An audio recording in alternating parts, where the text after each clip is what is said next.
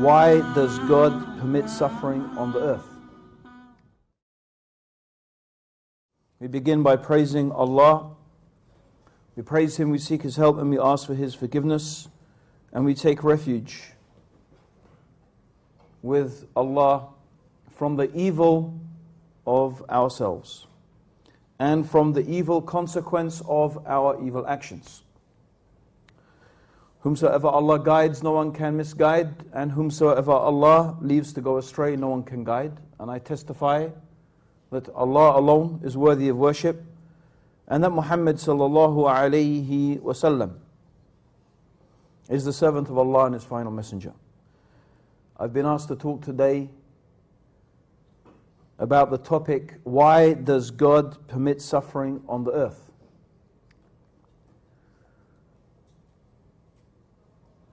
First of all, the topic, the discussion presumes the topic and the discussion presumes the existence of God.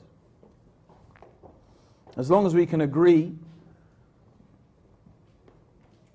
that God does exist, that this universe does have a creator, then we can really move forward with our discussion. If you don't believe that there is a God, if you don't believe that this universe has a creator, then this talk may pass you by a little bit. And you could refer to the lecture, delivered by Hamza Sortsis yesterday, or you could go onto the Big Debates website, where he has debated some atheists and secularists and put forward some very strong and convincing arguments through which and by which we can know that this universe has a creator. Briefly, the arguments are the need for a first cause who is uncaused. The second is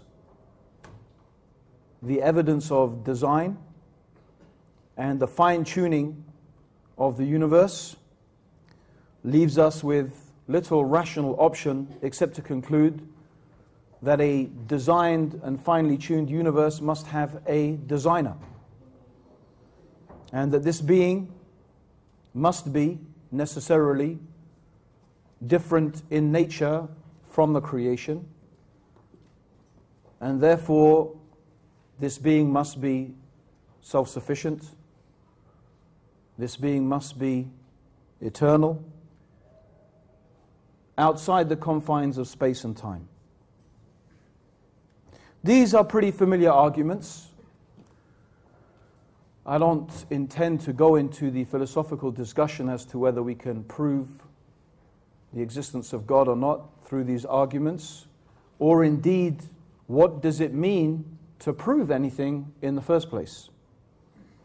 It's sufficient to outline that there is a rational basis, a strong rational basis to justify the existence of one eternal, self-sufficient being. And therefore, the question that is often posed by atheists, or the issue that is often raised by those people who claim that their belief is that there is no God, and amongst the strongest arguments they claim they have in order to support this belief is what they call the problem of evil, or the existence of evil and suffering in the earth. So their argument goes pretty much like this. How can all good and all loving God permit and allow suffering to exist? In fact, the depth and degree of suffering that exists on the earth is so great and so severe that God, or the good and loving God, cannot possibly exist, since it's a contradiction in terms. However, The reality is that this is not a rational argument at all. The argument is not rational, the argument is emotional. Because the evidences which certainly Muslims bring forward in order to rationalize their belief in the existence of one supreme transcendent creator are the ones that I have outlined to do with cause, the need for a cause, the design, the fine-tuning of the universe. And these are our basic presumptions, which has got nothing to do with why there is evil. We know God exists because we believe it is irrational, improbable, to ascribe to an organized, systemized universe that it is a product of some random event. It is really ridiculous. A more rational explanation is that there is a creator. So, the argument about evil actually has nothing to do with whether God exists or not. It's nothing to do with it. It's an emotional argument. In fact, the only question that is begged by the existence of suffering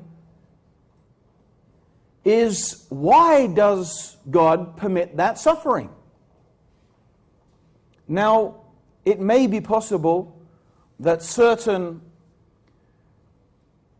religions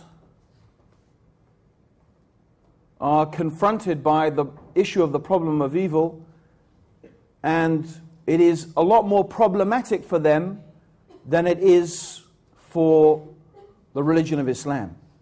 And that is partly because the way that God is defined in certain religions.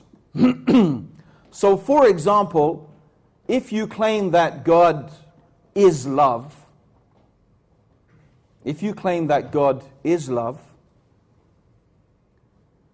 and one claims that God loves everybody and everything, and one makes such a claim about God, then the problem of evil does become much more problematic. If you have such a concept of God, and you have such an attribute that you ascribe to God, then it does become very difficult to explain why an all-loving God allows such things to happen. However, we don't have that problem in our tradition, because there is no attribute of God as being love. God is not love. God is Al-Wadud, He is the loving, and He is the most loving, and there is nothing that can be more loving than God, but He is not all-loving, because that is an absolute attribute that does not allow anything that contradicts it in any single way. However, we don't say, as some religions, that God's love is unconditional. No, God's love is conditional. God loves those who are good, and who obey Him, and who follow His guidance. And God hates those, although God does not usually in the Quran use that term hate. Usually you find the Quran says, إِنَّ اللَّهَ لَا يُحِبُّ, which means very God does not love al-fasiqeen, al-zalimeen, meaning the wrongdoers, the evildoers. So even in the Quran the emphasis is more often on the fact that God does not love people who do wicked things. Yes, God is compassionate, God is merciful, and that extends to all the creatures. But again, similarly, it is not an absolute, unconditional attribute. God is also just. He is also shadid al-iqab, which means He is the severe in punishment. So, In Islam, the Quran teaches us that God has many attributes. God has many names. God has many qualities.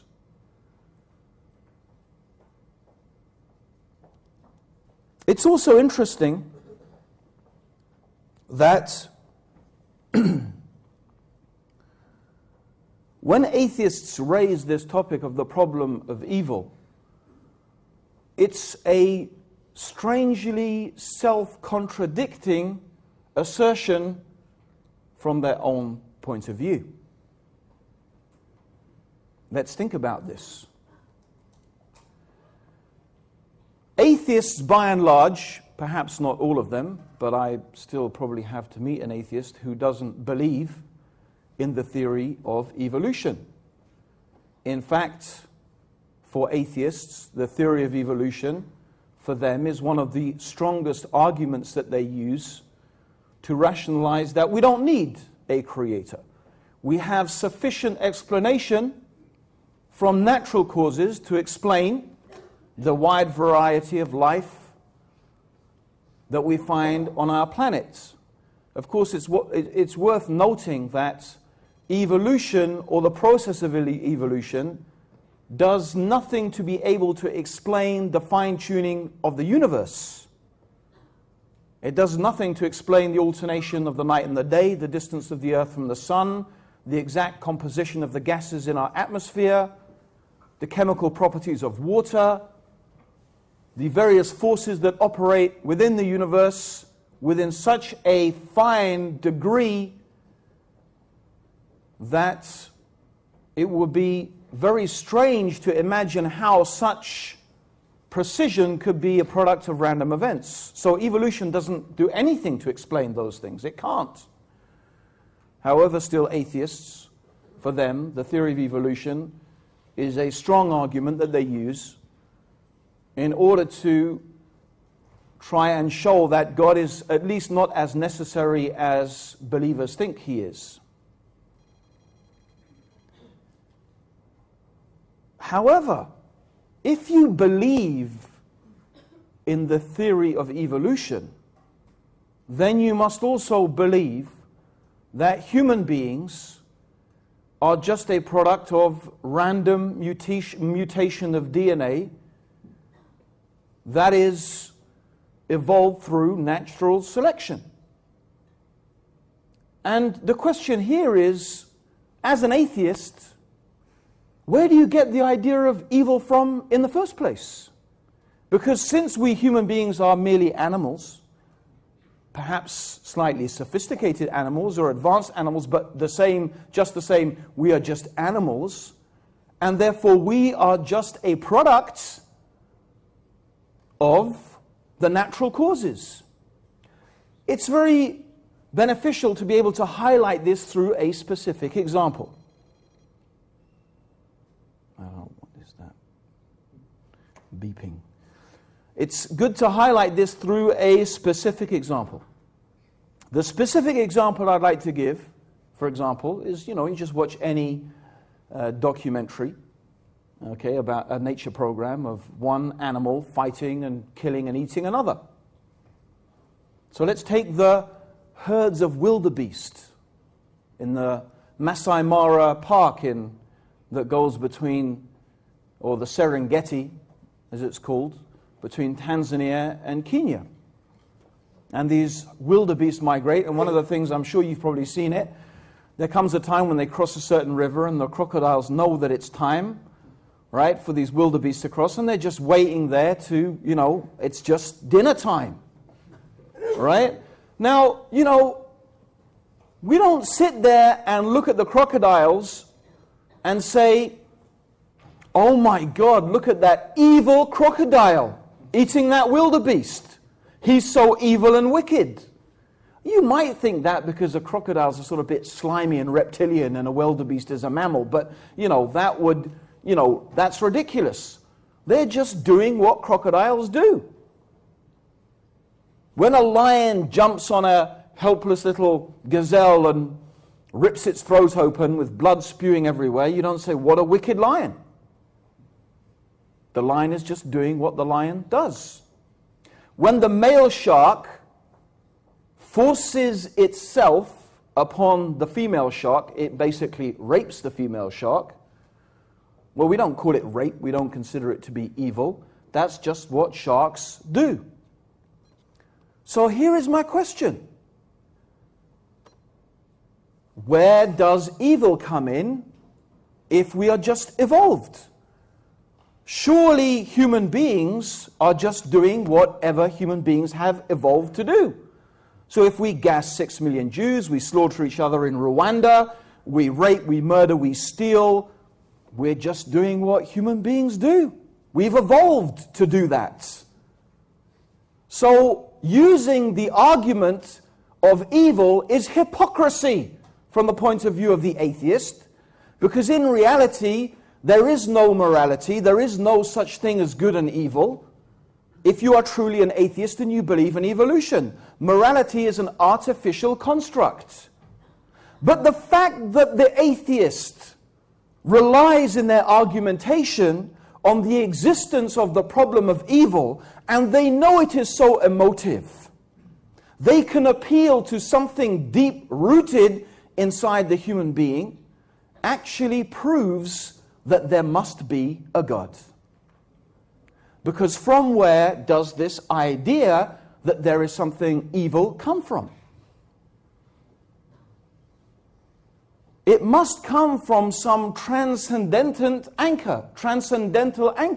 It has to come from some place other than ourselves.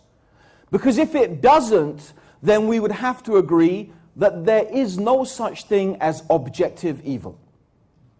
There can only be subjective evil. There can only be subjective evil. What I mean by that is there is nothing really that is absolutely evil always and forever. Yeah? Because if evil is merely a product of our circumstance, and so evil would be either it's evil because most people in society happen to consider it to be evil, right? Or people perceive it to be harmful, non-beneficial, or whatever. These are the causes, but since society changes, those reasons change. So it is not objectively evil. Let's take a scenario, for example. Imagine that the Nazis had succeeded in taking over the whole world, and the whole of humanity had been indoctrinated that it was a very good thing and a noble thing to kill every single Jew. By the way, just as a side point, I always find it strange that some Muslims seem to get caught up in this, there weren't really 6 million Jews killed. Or, I don't really understand that. 2 million, 6 million, what's the point? I mean, slaughtering human beings en masse is a terrible thing, whatever the number is, number one. Number two, what? You think Europeans aren't capable of slaughtering people en masse? Actually, they're very good at it. They have a nasty propensity in their history for doing it. It's the facts.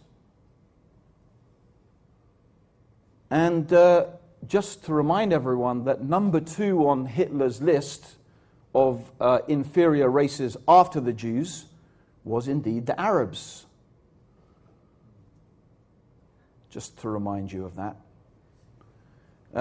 So anyway, imagine the Nazis took over the world and they persuaded everybody that it was a good idea to kill all Jews.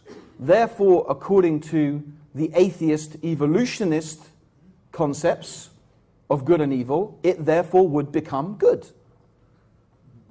Which I am pretty sure that I certainly believe that it is evil. It always is evil. Irrespective of how many human beings may consider it to be good, it is evil to try and wipe out a race of human beings based upon some racial prejudice. But I believe that absolutely because I have an absolute standard of morality that is not defined by me or my family or my friends or my tribe or my nation or my civilization. It is defined for me, as I believe, by God. And if you don't have that transcendental, meaning it is something outside human events, then you have no real claim to claim that anything is really absolutely evil. It's only evil according to a particular circumstance. So the whole argument of the atheist anyway, of the problem of evil, is a duplicitous argument from their point of view. It's not honest from their own assessment of things. Yet they use it very effectively and very emotively.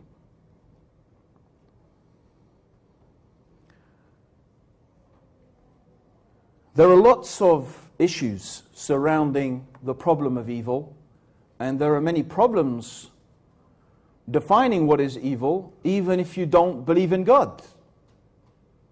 What makes something evil? What makes it so bad?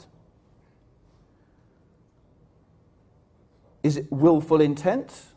Does that make something evil because we willfully intend to do some harm to someone?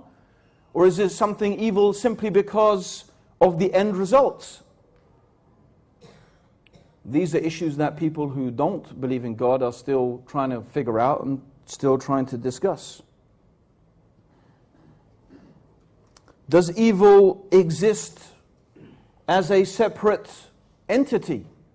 Or is evil, in fact, merely the absence of good?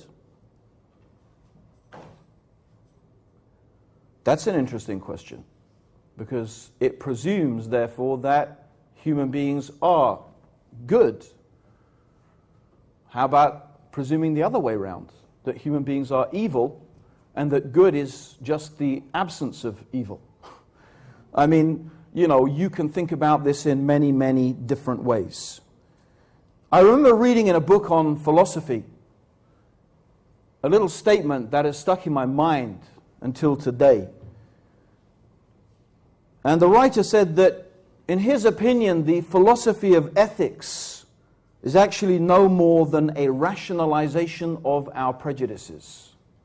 The philosophy of ethics is really no more than a rationalization of our prejudices. And actually what is really scary is how easy it is to rationalize our prejudices. It's very easy to rationalize one's evil. I mean, we go back to our example of, you know, Nazi Germany and Hitler exterminating Jews. And it wasn't just some random thing. Of course, he had a whole process of rationalization for that.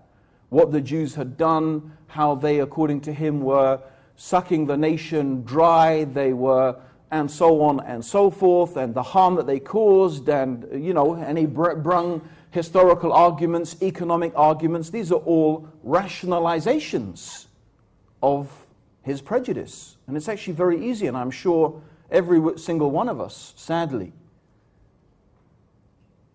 do this all the time. We rationalize our evil. We try and explain it away. We try and make it out as if the bad things that we are doing are really not so bad after all because of A, B, C, D, whatever. These are our rationalizations. Anyway, there are so many topics and so many issues that we could discuss around this problem of evil, and it's only supposed to be, I'm only giving you a taster, an introduction.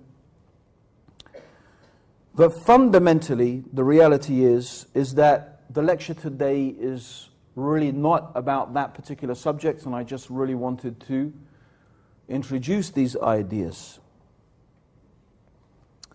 What I want to go back to is my premise. My premise is that there is a God, that this universe does have a creator. And therefore, to really deal with today's topic, why does God permit suffering on the earth? The reality is the only way that we could have certainty in respect to the answer to this question is if God tells us. That's the only way we could know. Because the reality is human reason has limitations, quite severe limitations. And I would just like to demonstrate the severe limitations of human reason. Can anyone tell me what is behind that door over there? Can anyone tell me? There's no one in this whole room that can tell me what is behind that door? How many, hands up, university students, please.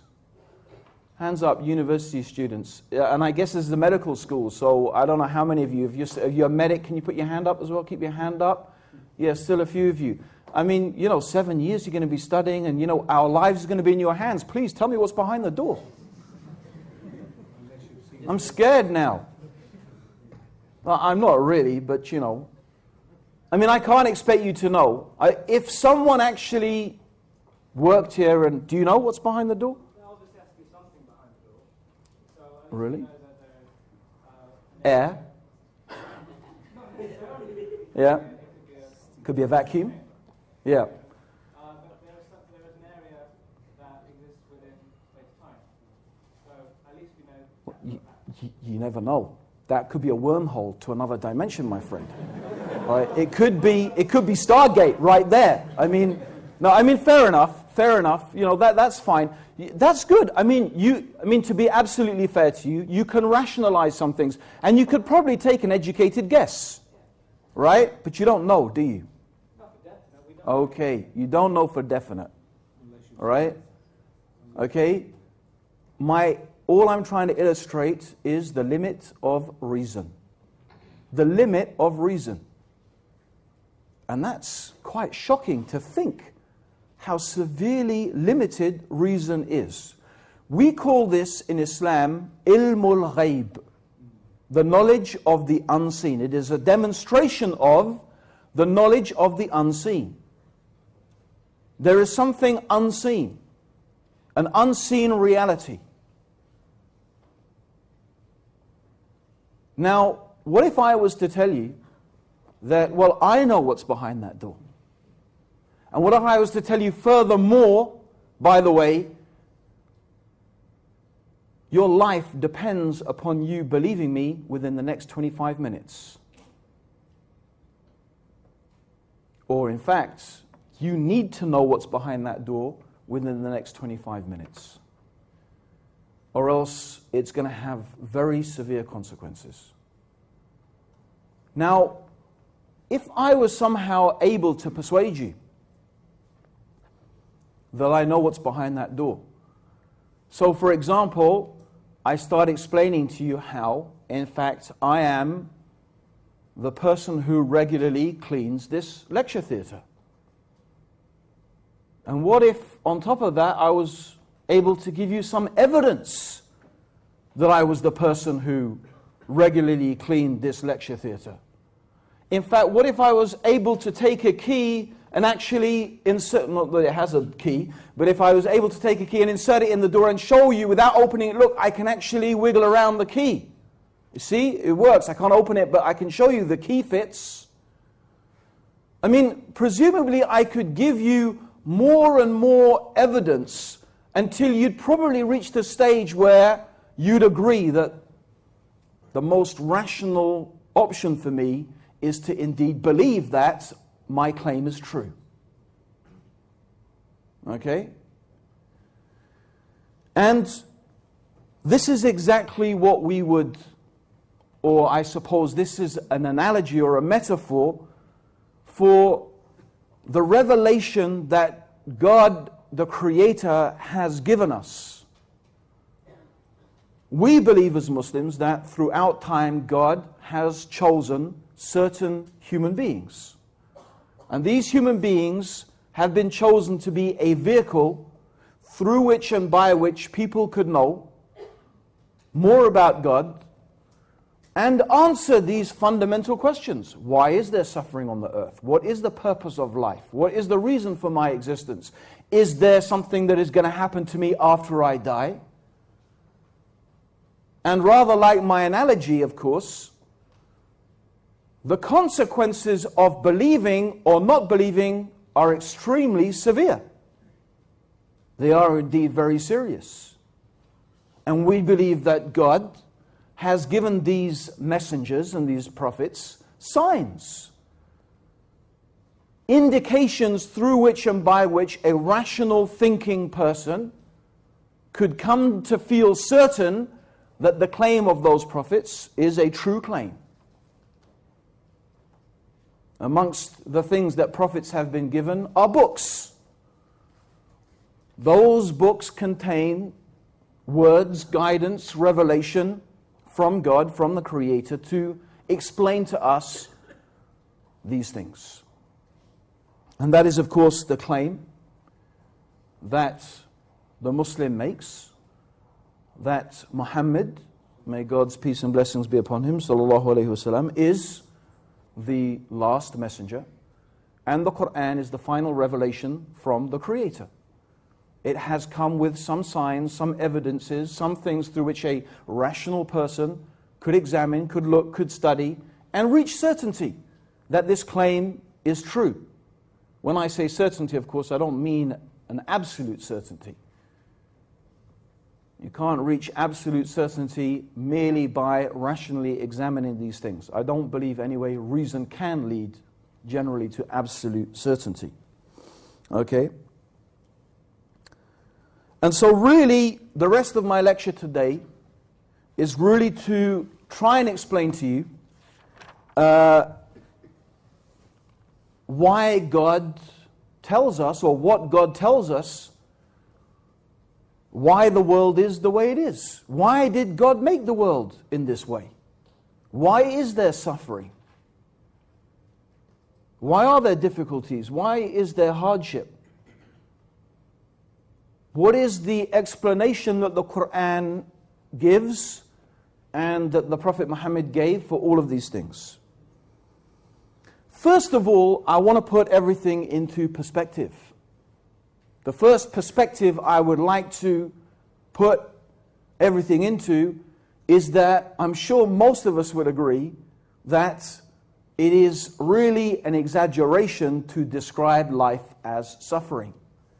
In fact, I was a Buddhist for a couple of years, and one of the reasons I really felt unconvinced by Buddhism is that the premise of Buddha's philosophy was that life is suffering. And that's a faulty premise. And if your premise is faulty, then what follows on from that is almost definitely going to be faulty. Life is not suffering. In fact, I'm sure most of us would agree that the joy and the happiness that we experience in life is usually much more than the suffering that we experience. And it usually happens, quite fortuitously, that suffering, we have the saying, when it rains it pours. Suffering tends to come in bunches, and that's actually good. Psychologically, it's good.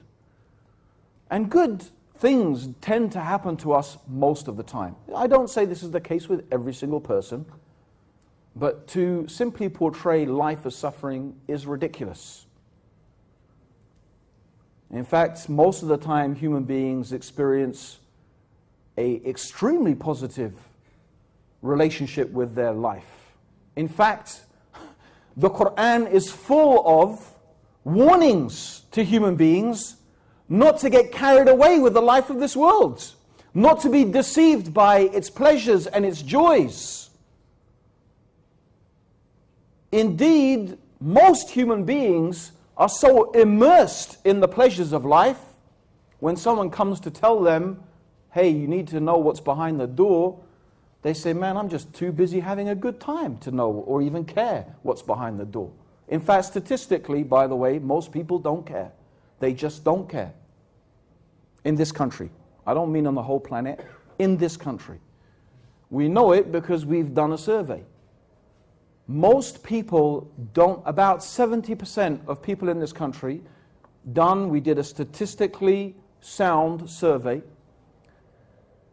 70% of these people in this country don't want to know about any religion. Not Islam, not Christianity, any religion. They just don't want to know. They don't care. Because I presume they're just pretty busy enjoying their life. It's just fine the way it is. Why would I even need to think about anything else? So that's the first perspective I'd like to put. You know, this portraying life as if it's full of suffering and there's no joy, there's no happiness, right? As if life is full of neglect and starvation and disease, whereas in fact, in reality, most people don't really experience that at all. The second perspective I would like to paint is, well, let's be real. Like they have that phrase, let's get real about ourselves as human beings. And what I find is a lot of people who talk about this and complain about this, whether it's on the BBC or whoever, it is such a skewed and almost arrogant perspective. I mean, from the angle from which they feel justified to question God. So let's put the human being in perspective. Human beings are small, little creatures. You just need to fly up in an aeroplane and look down and you can't even see us. We're small, little creatures. And if you are able to travel outside of this Earth's atmosphere,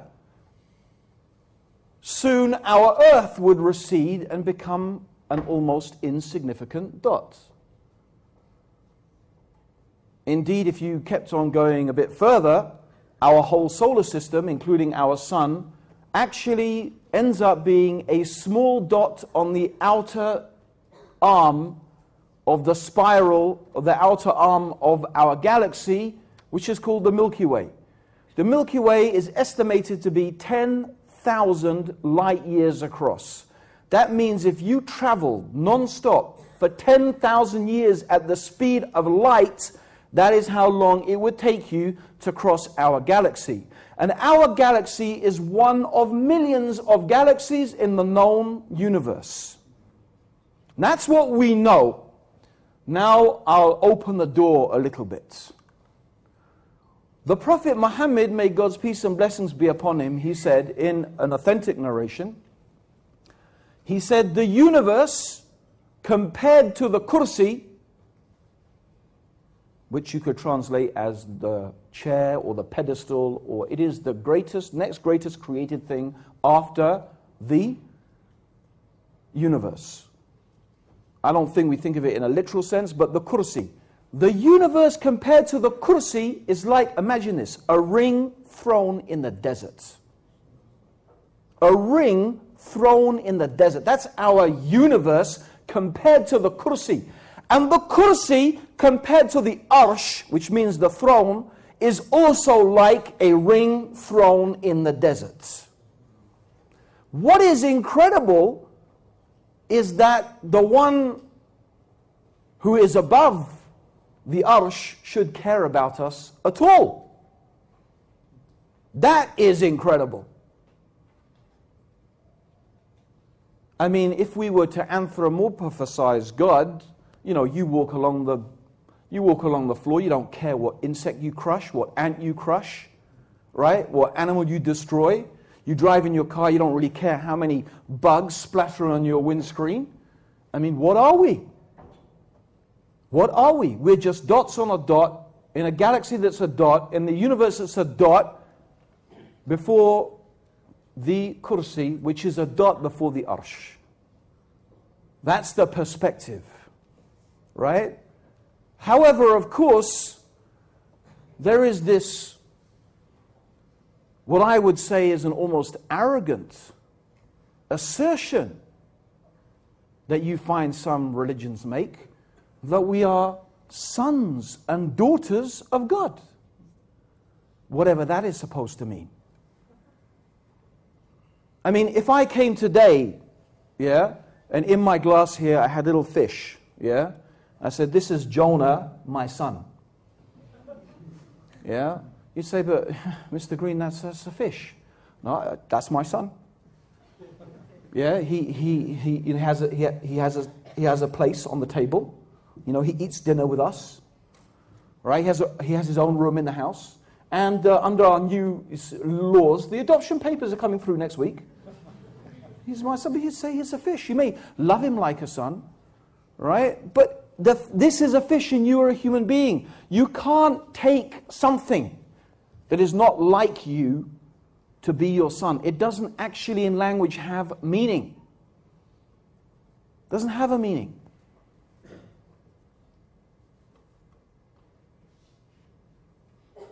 So this assertion that we are sons and daughters of God, well, the Quran tells us that God is glorious above such things. And God is glorious above such a thing, if God had wanted or wished to take for himself as a son, he would have taken something more like himself.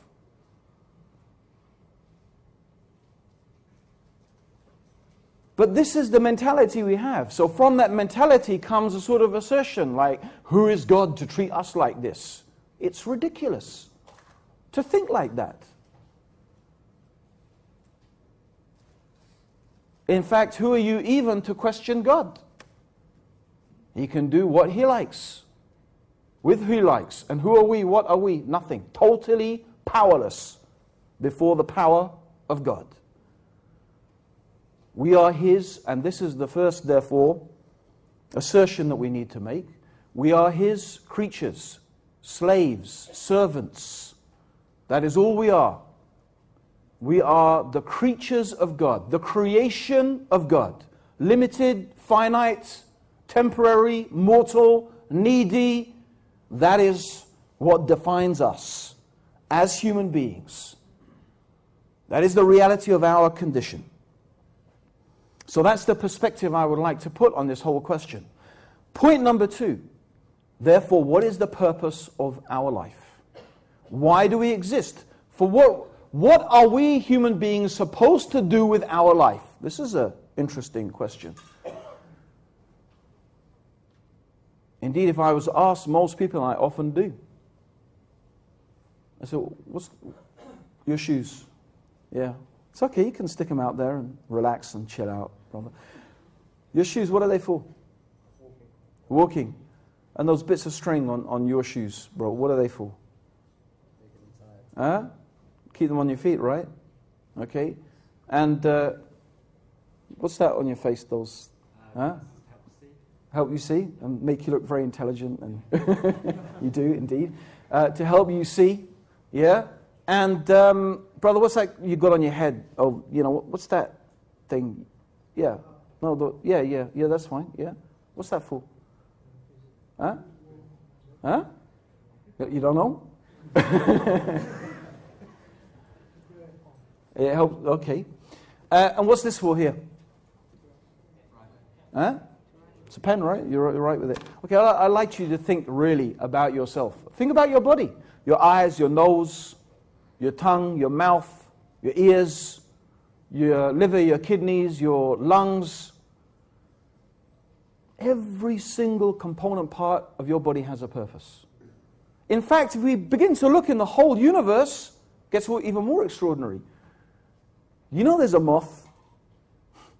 There is a moth, right? This moth lives in the Amazon jungle, right? And the sole purpose of this moth is to eat the poo of another moth. That's what it does. There's a big moth, and underneath it lives a little moth, and this little moth eats the poo of that big moth, right? I didn't see this myself. This is something someone told me, all right? Now, if this little moth was not there, then what would happen is this poo would trickle down the tree, and the ants would come up, and they would eat this big moth. I mean, the point being is that how there is a place for everything. Everything has a purpose. So now let's answered this question. What is your purpose? For what reason do you exist? And I don't, by the way, mean you personally, what you want to do with your life. What I mean is, what is the reason and the purpose of the existence of human beings? Why do human beings exist? What is our function on this planet? You can't just say to reproduce and just exist. We've already identified, you know, your shoes have a purpose, your pen has a purpose, right? Your ears, your nose. Is it conceivable that every individual part of your body has a purpose, but the totality of you does not have a purpose? Is it possible that this small moth, I should learn its name, has a purpose, but you don't have a purpose? So there is a fundamental question. Yes, that's why a lot of us have ontological anxiety. It's that question. What is the purpose of life? Why are we here? What's it all for? Then that is also why God has told us and given us revelation to say, well, this is why I created you. And again, my assertion is, the only way to reach certainty is when the one who created us and the one who brought us into existence says, I created you for this purpose. So, the Quran says, وَمَا خَلَقْتُ الْجِنَّ وَالْإِنسَ إِلَّا لِيَعْبُدُونَ, which means that God is saying, I did not create the humans, I did not create the jinn and the human being except to worship me. I'm going to come back to this. There are many, many other passages in the Quran. Let's take Surah Al-Fatiha, إِيَّاكَ نَعْبُدُ, you alone do we worship.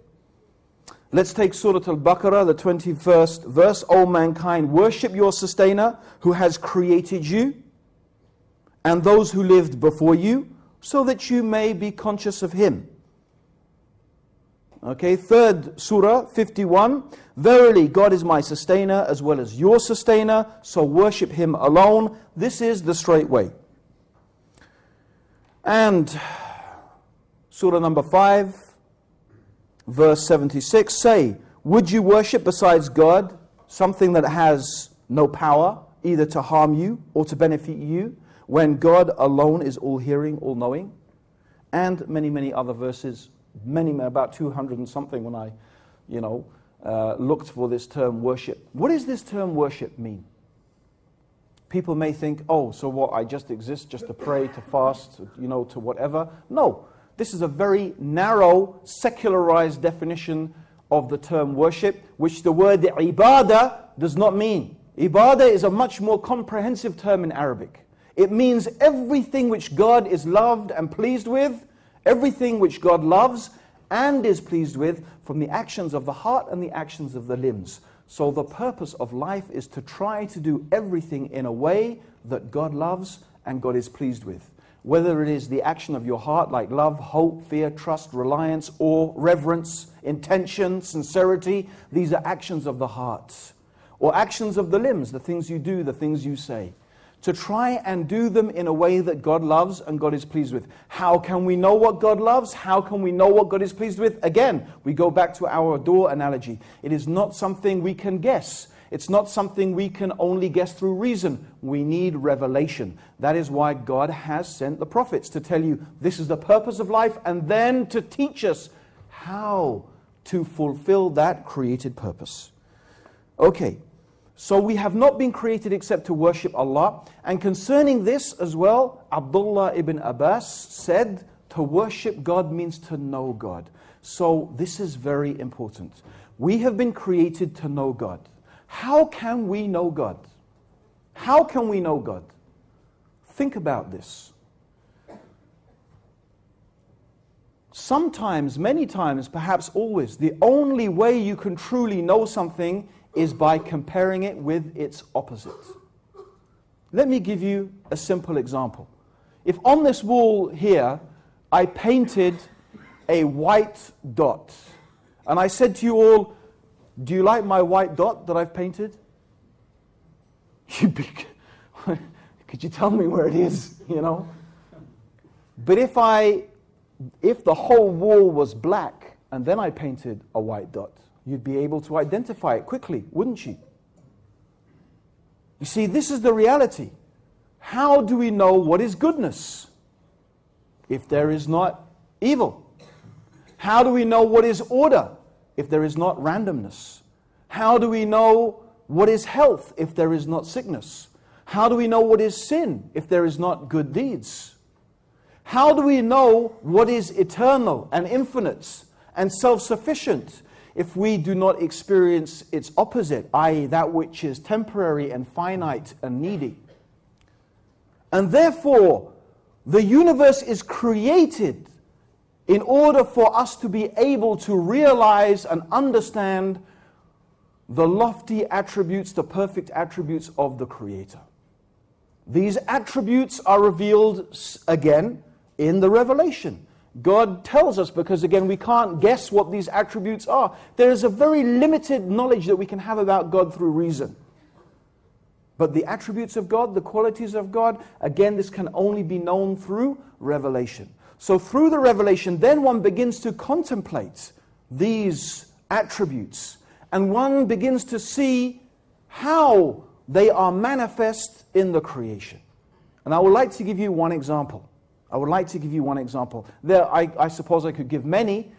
And since there are 99 famous names of God, it would take us quite a long time to go through them all. But I'd like to give one example of Al-Ghafur, the forgiving, which by the way also neatly ties in with what I'm talking about, the whole topic today. Okay? Al-Ghafur, the forgiving. The Prophet Muhammad, may God's peace and blessings be upon him, said something. It is a really extraordinary thing that he said.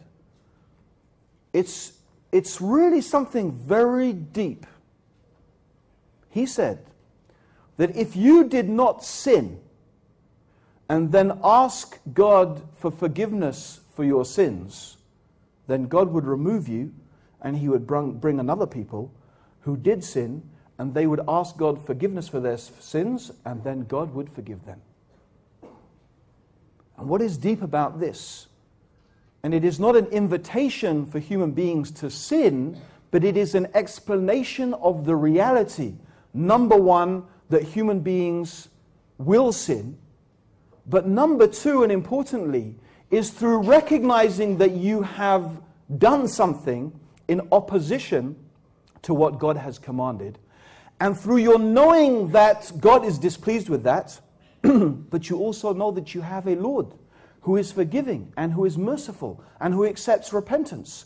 And so through this process of recognizing your sin, repenting for your sin, you understand the reality of Al-Ghafur, the forgiving.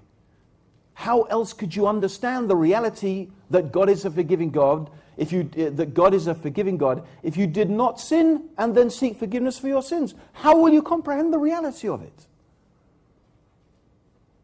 So therefore, these things are inevitable.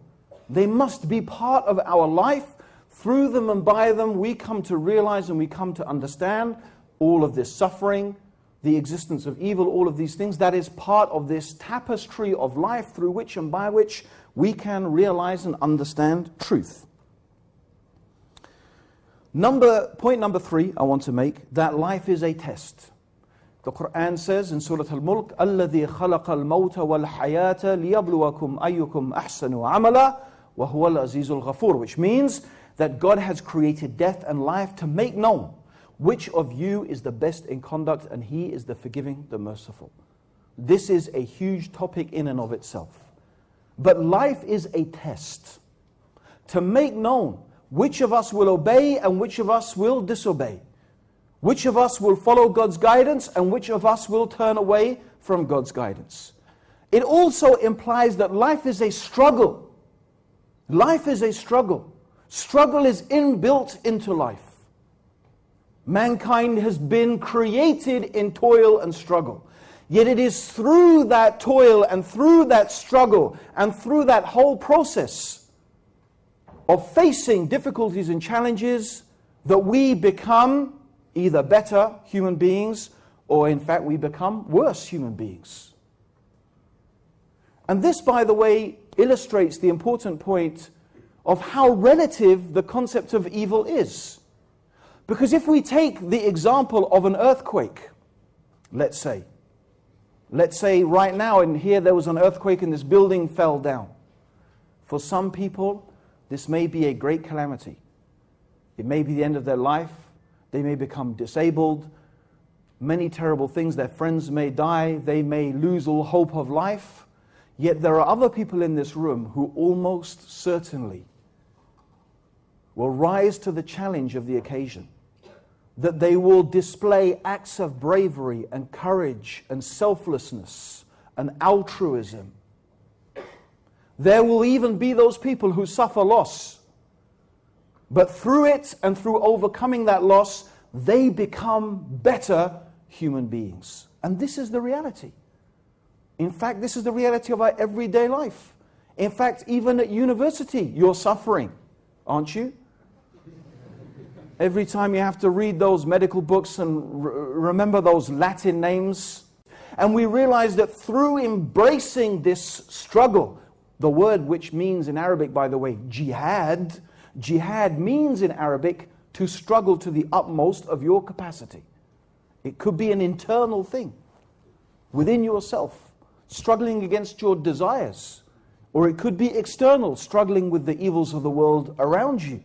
But if you embrace that struggle, right, then you will truly experience the ultimate form of happiness and contentment and satisfaction. This is what elevates you as a human being.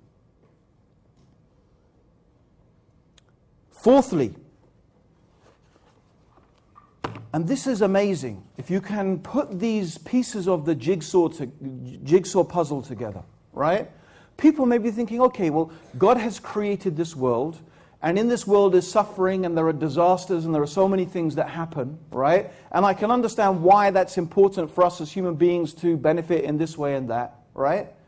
But why does God let people suffer and so on and so forth? Well, actually the Quran tells us, and I just want to read the translation, unfortunately. Okay, it's okay, I've got it here.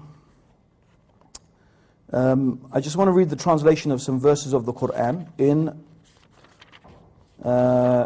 Surah Al-Rum, okay, which is the 30th surah, and verse 41.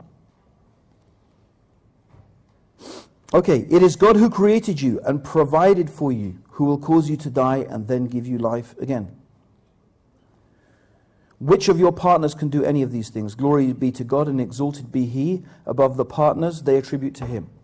Corruption has flourished on land and sea as a result of people's actions. And He will make them taste the consequence of some of their own actions, so they may turn back. Say, travel through the land and see how those before you met their end. Most of them were people who set up partners with God. So evil and corruption has appeared on the face of the land and sea because of what we have done. Evil is a product of our own hands. It's because of the evil actions of human beings. We don't attribute, therefore, evil to God. Life is a test. But we have created that scenario for ourselves through our own evil actions. When I say created, I mean we have brought about that through our evil actions. So we suffer also, similarly, because of our actions. But the reason again is so that we will repent, that we will turn back, that we will reform ourselves, that we will change ourselves, that we will try to improve ourselves. So this is another important factor. And finally, the last thing. And this connects with my first perspective that I wanted to make. When God created the paradise and the hellfire, He said to the angel Gabriel, "Oh Gabriel, go and look at my paradise and tell me what you think." So Gabriel came back, he said, "Oh Allah, anyone who comes to hear of this place, they will definitely enter into it." And then God surrounded the paradise with difficulties and hardships and tests and trials. And then he said to the angel Gabriel, now go and look at my paradise and tell me what you think. And he said, I am afraid that nobody will enter it. And he created the hellfire. He said, oh Gabriel, look at my hellfire, tell me what you think. He said, anyone who comes to hear of this place, they will never go there. Then he surrounded that hellfire with luxury and ease and comfort. And then he said, now Gabriel, go and tell me what you think. And he came back and he said, I'm afraid nobody will escape it. This is the reality. The path to paradise, the destination is a beautiful one, but the way there is a path of sacrifice, of commitment, of difficulties and hardships. But the ultimate end is worth it all. Similarly, the hellfire is surrounded by comfort, luxury, but its ultimate destination is a horrific one. Finally, one connected thing I want to mention. It's extraordinary that the Prophet mentioned that the paradise and the hellfire argued with each other. They argued with each other. And this, by the way, it may seem strange, but is to illustrate the perfect justice of God. The paradise and the hellfire argued. The hellfire said, in me are the arrogant, the rich and the proud. And the paradise said, in me are the poor and the displaced and the weak and the humble. So God intervened between this argument. He said to the hellfire, you are my roof and you will be filled. And he said to the paradise, you are my mercy and you will be filled. The reality is, brothers and sisters, that we are either fuel for the fire or we are the people of paradise. It is from God's justice that He created hellfire and He will fill it. There will be people who will go there. He has created people for that hellfire. It is like a living being that wants to consume, and God, in His justice, will feed it. And God has created paradise. And He will put people in the paradise. But the people who go to hell, they go there because they chose to do that. They chose to live their life. They chose to disobey God. They chose to take that path that will lead them there. God did not force them, they chose it. And the people of paradise, well, in reality, we would say that nobody deserves paradise. There is nothing we can do really to deserve paradise. People go to paradise from the grace of God, from His grace and mercy. But there are things that a person does, a way that a person behaves, and actions a person does in one's life, and that is something that God loves from a human being. And due to that love for them and their actions and their beliefs, that He will enter them in His mercy to the paradise. You know, I gave a lot of rational reasons, but I just wanted to give you one final thing to think about, and it's to do with suffering. MashaAllah, alhamdulillah, through the mercy of Allah, I'm the father of 11 children. I've been to the birth of every single one of my children, except this one sitting right here, Hamza. He's the only one. Maybe that's why, I don't know, but anyway. Maybe that's why he's so good looking. He didn't see my face and go, ah, you know. Seriously, but jokes aside. My second youngest child, her name is Ayat. I want to tell you how she got her name.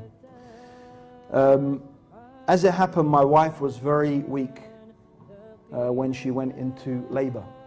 She went into labor, brothers and sisters, on the night of Eid. Okay? And it was a really hard labor. And I don't think, labor I find a really stressful thing just to watch it. So what is it going to be like for the person who's going through it? But this particular labor, brothers and sisters, was very intense. And, it really, things started to come to my head. Why? Why does she have to suffer like that? Why does she have to go through all this pain? Why? What's it all for? And as I'm watching, you know, my wife and that pain and that suffering, and then eventually the baby is born, right? And the nurse takes the baby and cleans it and puts her, you know, in the incubator, whatever, the little warm thing they keep to keep the baby warm, right? And my wife is in shock, right? She shakes after the thing she's in, you know, like this aftershock. She's shaking, right? From the aftershock. And she looks over, and I pick up the baby, and I give her the baby, and she looks at it, and she says, "Oh my baby, what would Mummy do without you?" I mean, you want a miracle? You want something incredible? After all that pain, after all that suffering, and she says, "Oh my baby, what would Mummy do without you?" All that love from that pain and from that suffering. I think that's a sign for people who think are people who reflect. My brothers and sisters, everyone here tonight, it's been a real pleasure. May Allah bless all of you. Assalamu alaikum wa rahmatullahi.